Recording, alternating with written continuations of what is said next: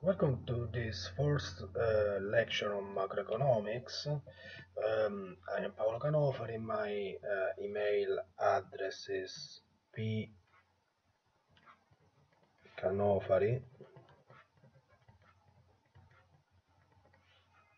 at lewis.it. I am a researcher at the European School of Political Economy at Lewis, and today we will try to compute some um, value on gross domestic product. A first important definition is the difference between nominal gross domestic product and real gross domestic product. Usually in economics you can find this difference between real and nominal variables. Um, the nominal gross domestic product is expressed using current prices. So we can express the nominal GDP in 2001 using prices of 2001. The nominal GDP or GDP is gross domestic product. The nominal GDP of 2002 using prices of 2002, and so on and so forth.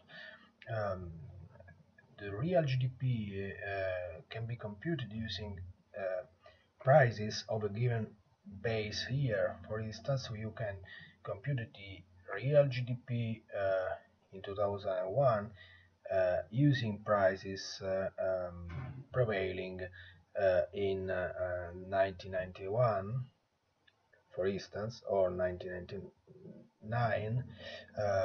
The same in 2002. You can apply the prices prevailing in 1999 or in a base year, and so on and so forth. So, first important definition is that uh, the definition of GDP deflator, GDP deflator,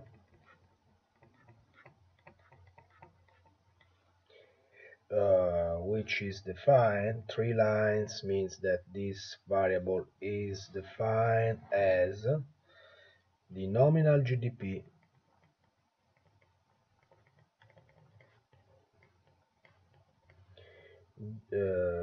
divided by the real GDP. So this is a sort of price indicator, because it's the ratio between the nominal GDP and the real GDP.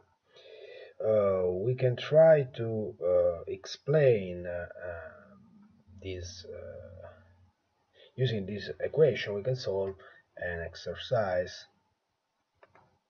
Okay, you can consider this table here, which you have for year 1991 till 2000, the nominal GDP, the GDP deflator, and the real GDP. Using the definition of GDP deflator, we can complete this table. So if you can read this table, we can try to compute the real GDP in 1991, the nominal GDP in 1992, and the real GDP for since 1993 to 1998, the GDP deflator in 1999, and the real GDP in 2000. So this is our aim. Okay, so we can try to perform some computation. In this case, in 1992, the nominal GDP, you have the nominal GDP and the GDP deflator. So in order to compute the real GDP, we can use this definition, because the real GDP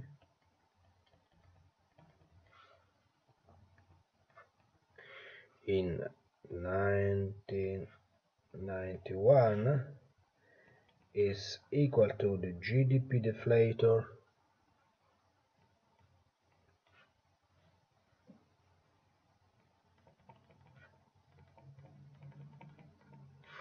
in 1991, which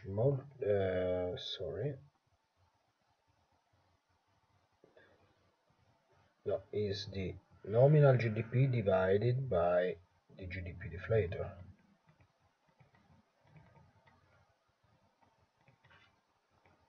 The nominal GDP in 1991 divided by the GDP deflator. So using the value reported in the table, you have the nominal GDP, which is this number 0.647 divided by the GDP deflator, which is 0.84684.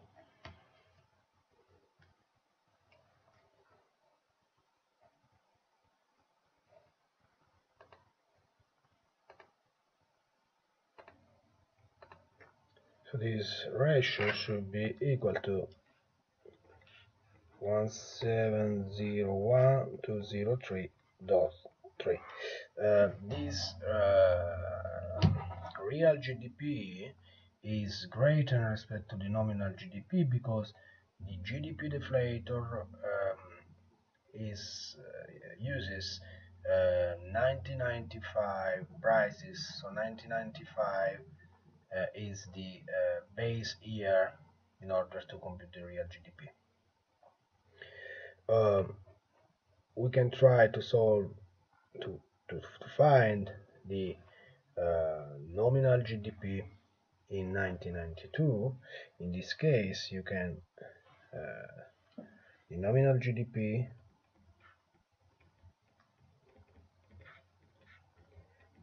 in 1992 will be equal to the real GDP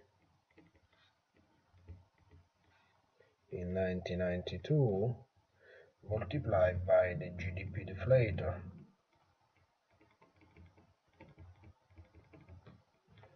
in 1992. Okay, so we can compute the nominal GDP. The real GDP in 1992 is 1714149 unit multiplied by the GDP deflator, which is 0.88534.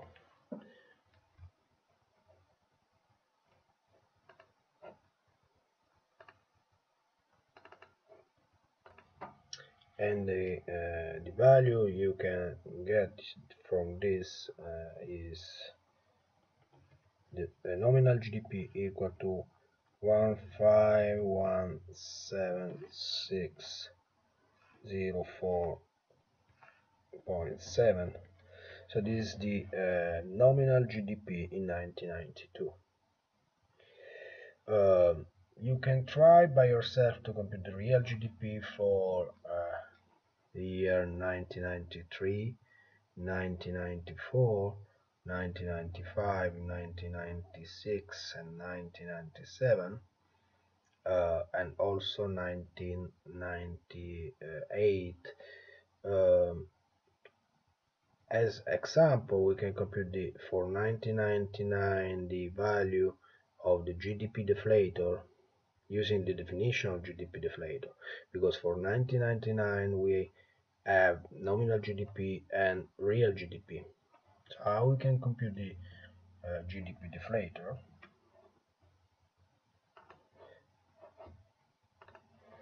Okay, the GDP deflator in 1999, so the GDP deflator in 1999 is equal to the nominal GDP